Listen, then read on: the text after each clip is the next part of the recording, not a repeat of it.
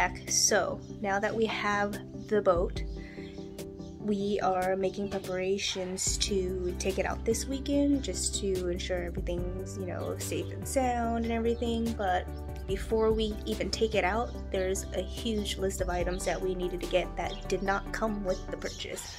So let me show you what we didn't have due to we sold our old boat last year, and all of our stuff we gave it to the buyers because, you know, they had kids and everything. There was no need for us to keep, you know, certain items. So I'll go through a list of what we don't have and what's required for the boat. One thing, yes, sorry for the nasty tarp cover. We did order a boat cover, so that's on its way in, but temporarily this will do just to keep all the debris out, because it gets pretty dusty in our area. So we definitely want to keep the interior nice and clean. Okay guys, so the boat did not come with an anchor, and we bought the Yamaha OEM anchor, not through Yamaha because the price is a little bit higher. We got it off a different website, and they're located in Georgia, so I'll post the website link to where we got that. There's no life vest. Like I said, when we sold our boat, we kind of just left everything on the boat for the family to have. So we've been out a whole season. We haven't been out on the water, so it wasn't necessary for us to keep the life jackets. So the boat capacity is 12. We got 2 sets of these packets, so there's 4 each. So we got 8 total. The only reason why I got 8 of these was because I wanted to get better ones for us when we're in the water. So mine came in, just waiting for Kevin's. Obviously some towels here, that's something that we obviously kept, and we're just getting the table prepped for the decals because we do have to put our DMV, the vessel number, onto the boat. Some rope we had left over.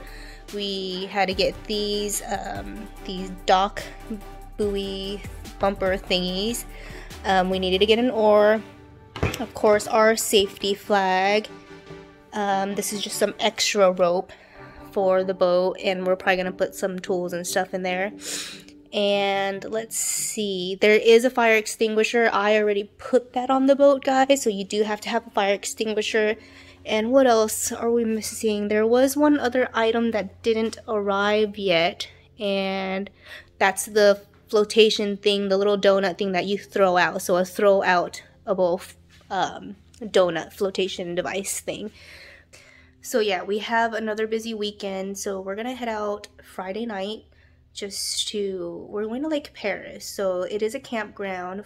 They do have full hookup options, but the trailer length is only 31, so we can't take the magnitude. We're gonna take the dually, and we're going to camp it out in the dually for just one night so that we can launch first thing in the morning.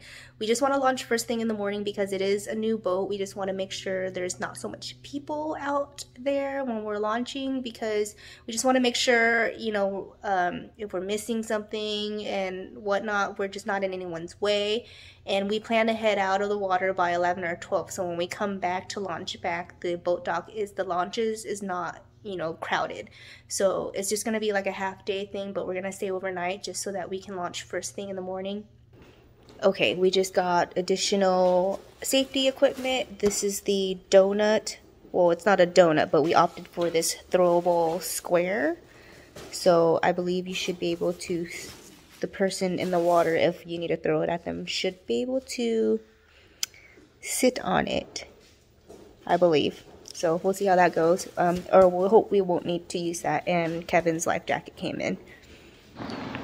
Okay, Kevin's just putting on the lettering, the plates, and the registration tags. We're getting ready to head over to Lake Perris. So we're hoping to just camp the night and launch first thing in the morning. One more thing, since we can't bring the magnitude, guys, Kevin did get this the shell, the camper shell, so we can hunker down in here for the night. So let's see how it goes. We have some mats laying down right now, and we just got to do something to make it more comfortable. maybe down the line we'll get like a little mattress topper or something if there are times like this where we can't bring the magnitude. But here's we're just getting ready to head out. No Diesel today. I'm sorry, Diesel. She knows we're heading out somewhere. Okay guys, for just tonight we are here in the camper shell. Got our sleeping bags. Not so bad, pretty roomy. So this is gonna be our one night, so we can launch early in the morning. So I gotta turn off the lights before these bugs start coming in. Morning guys. Getting ready to, we gotta go back to the front and get checked in. So in some lakes out here in Southern California, there's a couple lakes out here that you have to get your vessel inspected prior to getting in the water because of the quagga mussels or whatever. I don't know if I'm saying it right, but we're about to go get her checked in and inspected, and we've been rejected before, so it's definitely not fun. Okay, we're back at the front. We're back at the front to get the inspection started. Like I said, you have to get your vessel inspected and approved. If there is water in any of the engine bays, then you're screwed and they will reject you. They're pretty serious about this stuff, guys.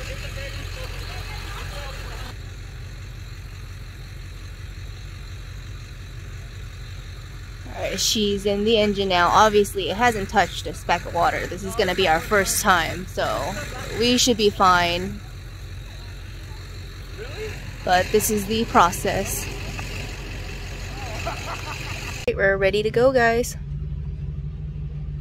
Okay, so after check-in or vessel inspection, you have to pass this gate before you launch, and this guy's gonna make sure you've been signed off.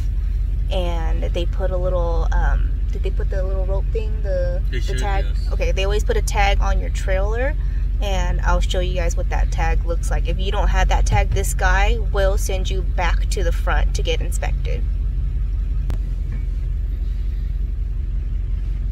Good morning. Good morning. How are you?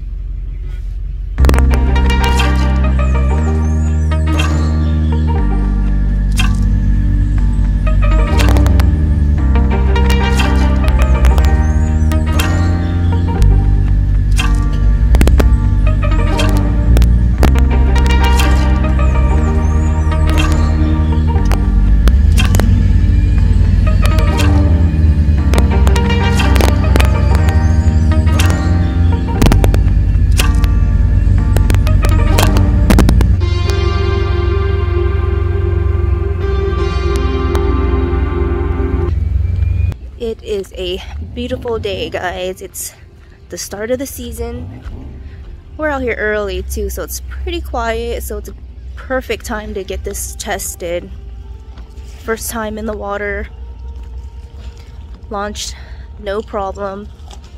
Looks like it started no problem. Looks like everything's working. Now I'm gonna hop on and hang out.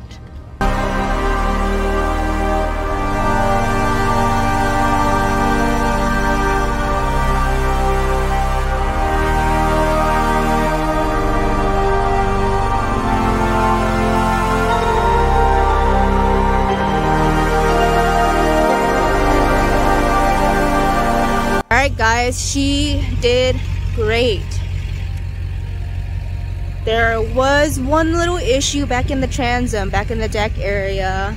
We just needed to make sure, I'll show you guys in another video with all the specs and stuff. We just needed to make sure these things were closed and shut. That's why we got that rope all tied up. But other than that, just draining it, and we're getting ready to pack it up and head home. So I'll see you guys next week. Okay, one more thing guys, when you head out, you want to tell these guys that you want a re-entry seal. They'll put that little seal tag back on so you can come back without inspecting it.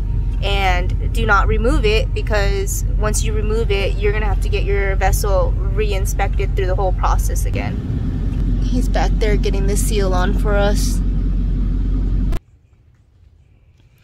Okay, this is that seal that I'm telling you guys about. That it's a re-entry seal. So they seal this up.